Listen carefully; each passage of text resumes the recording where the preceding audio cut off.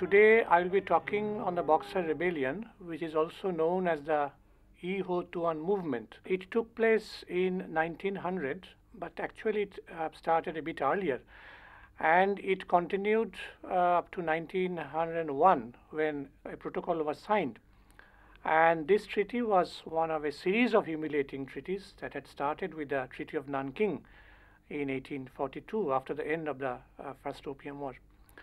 Now, one important feature of the history of China is the occurrence of peasant rebellions from time to time. Peasant rebellions occurred in the past in ancient China, in medieval China, in modern China. Peasant rebellions against the feudal forces, peasant rebellions against both feudal forces as also against foreign encroachment, foreign imperialism. And the point is that China surpassed probably all other countries of the world, not only in the number of peasant rebellions, but also in their depth, in their intensity, and whatnot. Now, most of these rebellions were led by secret societies. Secret societies constituted an important part of Chinese society, which is not seen in our country, in India. Before the Opium War and the signing of the Treaty of Nanking in 1842, the peasant rebellions were basically anti-feudal in character. But after the Opium War and the signing of the first of a series of humiliating treaties, it had assumed new dimensions. I will come to that later. Now, the point which I want to emphasize is that these rebellions, or most of these rebellions, either in the earlier period or in the modern period, these were led by secret societies. Secret societies are they constitute an important feature of peasant society. The Boxer Rebellion, which took place in 1900, was also directed against missionaries. It was not only led by secret societies, it was also directed against the missionaries, because missionaries in China, as also in other parts of the world, in India, Indonesia, or other parts of the world, they came with the flag.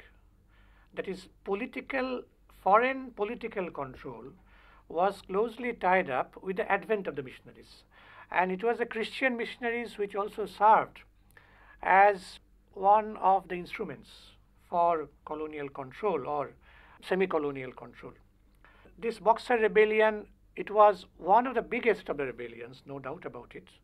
It was a peasant rebellion, but that does not mean that only peasants took part in it, because people belonging to other walks of life, the artisans, and many other people, they also took part in it. And another important feature is the participation of women in large numbers. That is also an important feature which makes China stand apart possibly from many other countries, if not all countries.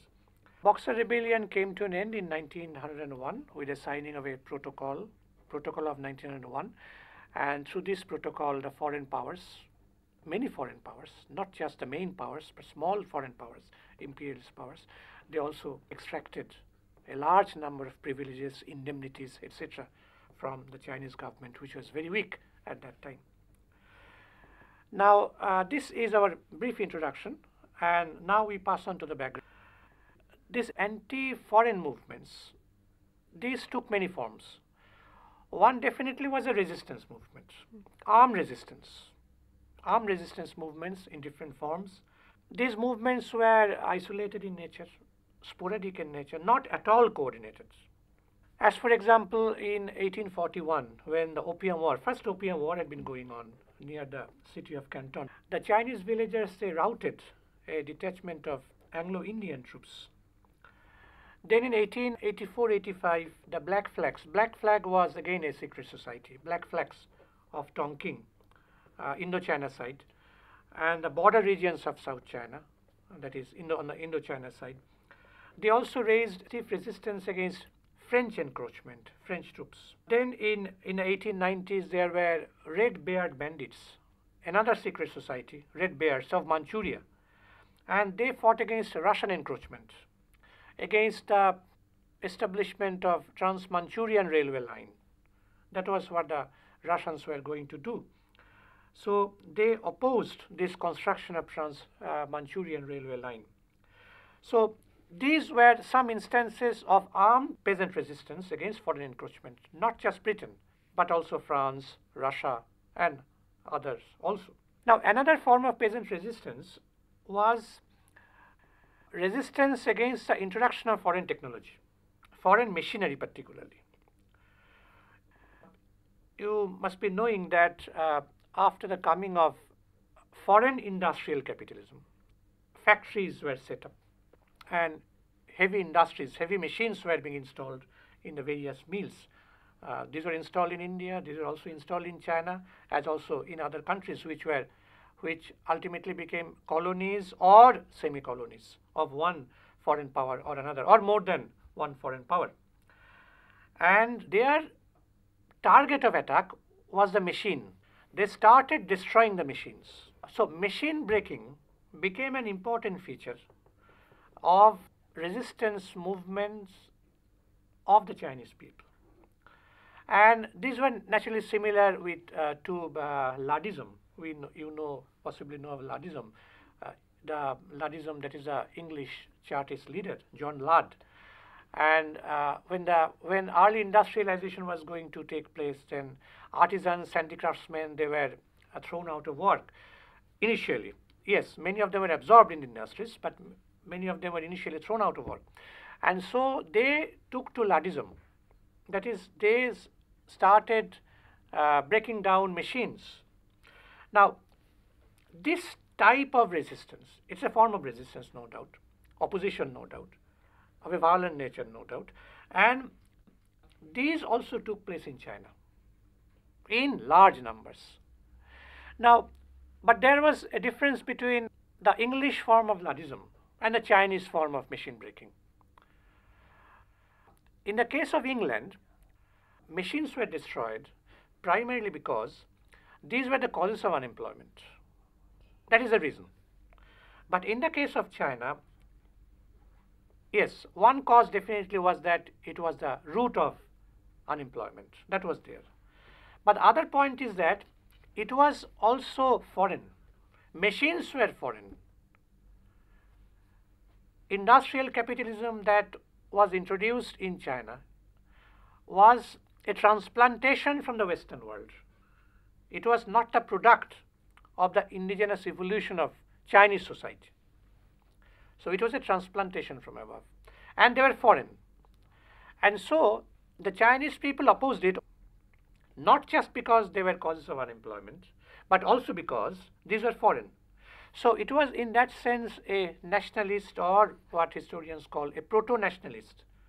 That is the beginning of nationalism, not total proto-nationalism. Proto-nationalist resistance, proto-nationalist response to foreign encroachment. And in fact, a large number of machines, spinning machines, weaving machines, which were set up by the foreigners, both in the urban areas and also in the rural areas. These were being destroyed near Canton as also in other places. So that was one point. So we have two types of resistance. One was the armed resistance against foreign troops, and second was again resistance, mass resistance, violent resistance against introduction of foreign technology. Why were the secret societies and the peasants, what was the connection between them actually, and why did the secret societies fail to give any organized leadership to the anti-foreign movements, which you tell were very sporadic and isolated in nature, very unorganized or disorganized, so as to say? Why is it so? Now, as to your first question, that is the relationship between the peasants and the secret societies. Peasants reacted to feudal oppression in different ways. Some there were lower forms of movement, higher forms of movements also. And one of the forms of the movement was to leave the village, go to the mountains and jungles, and in fact mountains and jungles formed places of refuge for all outlaws of China, quote unquote outlaws of China. In this way, they were forced to operate in a clandestine manner because there was no other way. So they became part of secret societies, and secret societies were based in the rural areas.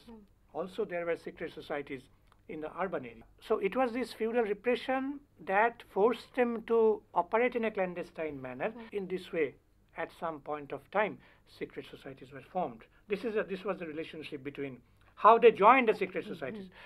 Second part is that peasant rebellions were sporadic in nature, and there was lack of coordination. But it is not true for all, because in fact the Taiping rebellion which preceded it, that is 1851 to 1864, that is a long period of time. It was one of the greatest peasant rebellions, coordinated peasant rebellions. And the Boxer rebellion, they also had their spheres of influence in many parts. Coordination also means that there should be a common program, political ideology, etc., which was not entirely there at that time. So that could be one of the reasons why they lacked coordination, though sporadic movements were there, greater movements were also there, which were not that sporadic in character. From the second half of the 19th century, foreign missionaries, we have pointed out earlier that flag and political control, these were tied up in the case of China as also in other parts of the world.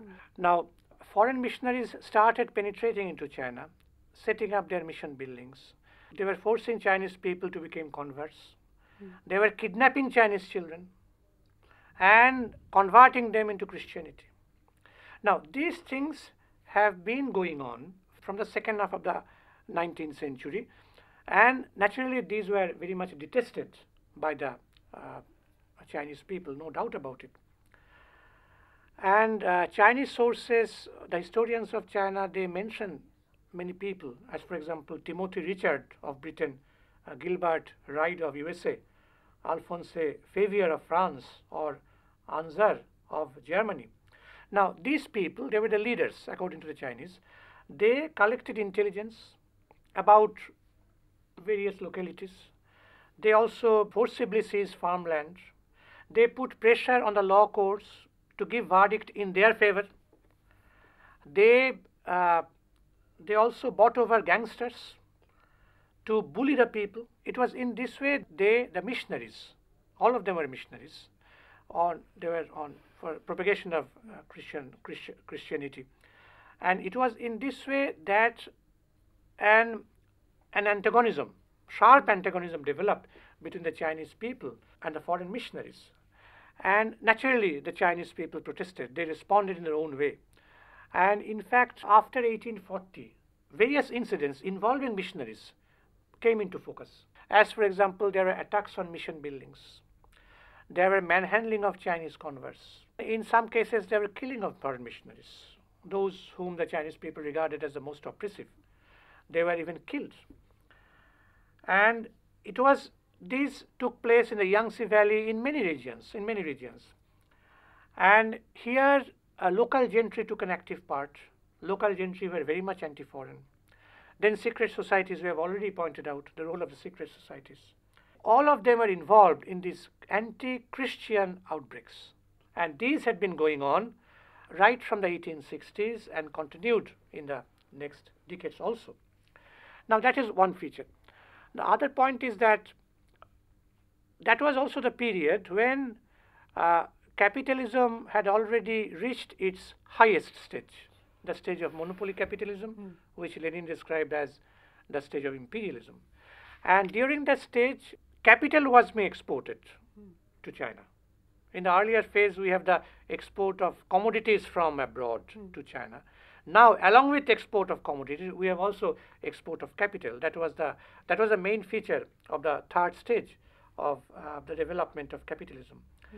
And along with it, China was being divided into spheres of influence. China was being sliced up into different areas, each under the control of one foreign power. Britain here, USA there, France there, Italy there, Germany there, Belgium there. It was Japan at one point of time. Japan also entered. So these things had been going on, and the historians say that China was like a watermelon, which was being sliced up into different principalities, different spheres of influence. Another important point is that 1894-95, that was the year of the Sino-Japanese War. Sino-Japanese War and the signing of the Treaty of Shimonoseki, when another humiliating treaty which China was forced to sign. And to pay off the war indemnity, China had to procure loans, again from foreign countries. To pay off the indemnity, amount was huge. To pay off the indemnity, they had to procure loans from Russia, France, Austria, Germany. So, and in this way, foreign powers also exerted more and more influence because they were the creditor country.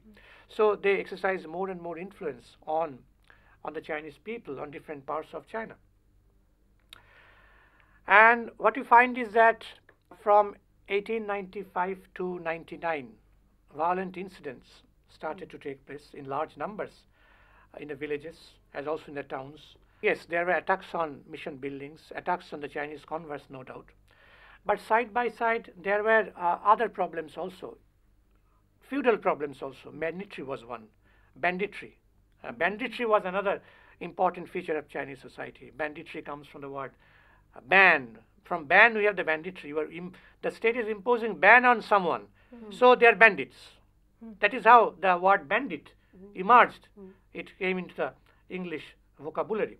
And side by side, as a result of the Sino-Japanese War, and as a result of the fact that more and more indemnity was to be paid to Japan, so more and more taxes were imposed on the people.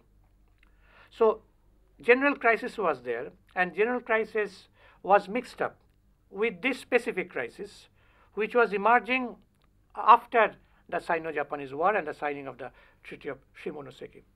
Now, it was in this way that the missionaries and the foreign powers, they intermingled. Their interests intermingled. So mission buildings were started, set up to propagate Christianity, and all the foreigners were Christians. Most of the foreigners were Christians. So it was in this way that their interests coincided. One important point is the increase in population in China. Increase in population from 1750 to 1850, more than doubled, 80 million to 430 million during this 100-year period.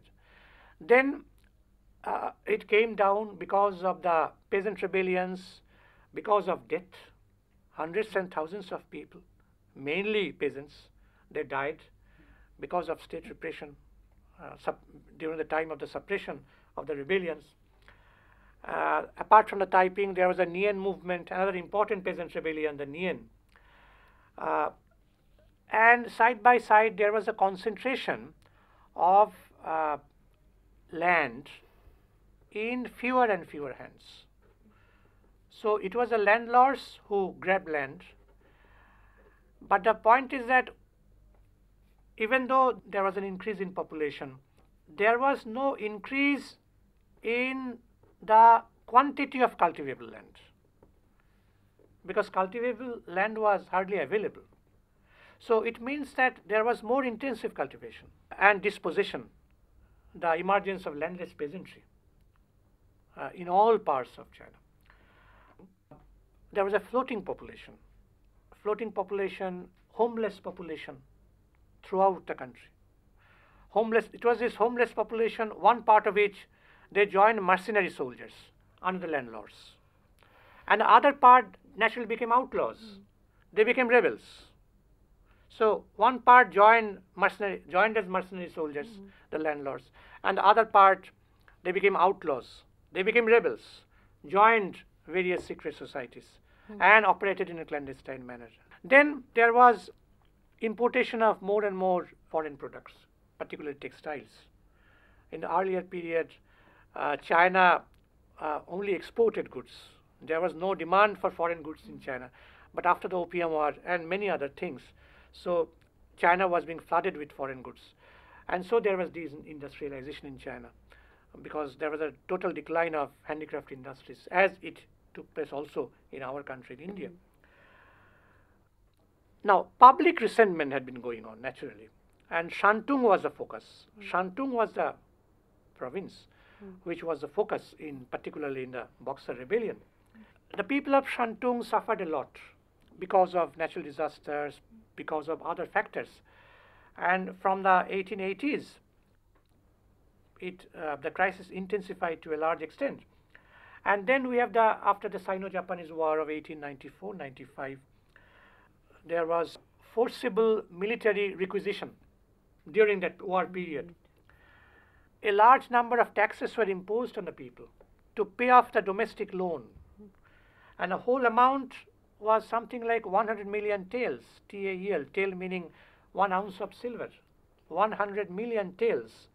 That was imposed on the province of Shantung alone to pay off the war indemnity. These combined to form the crisis, which ultimately contributed to the Boxer Rebellion in 1900. Sir, due to this foreign aggression and the foreign control over China, the peasants and the handicraftsmen, they all suffered. What was the role of the feudal lords? Actually, the Manchu rule was a feudal rule. And it was very weak, and it had already succumbed to the pressure of the Western powers.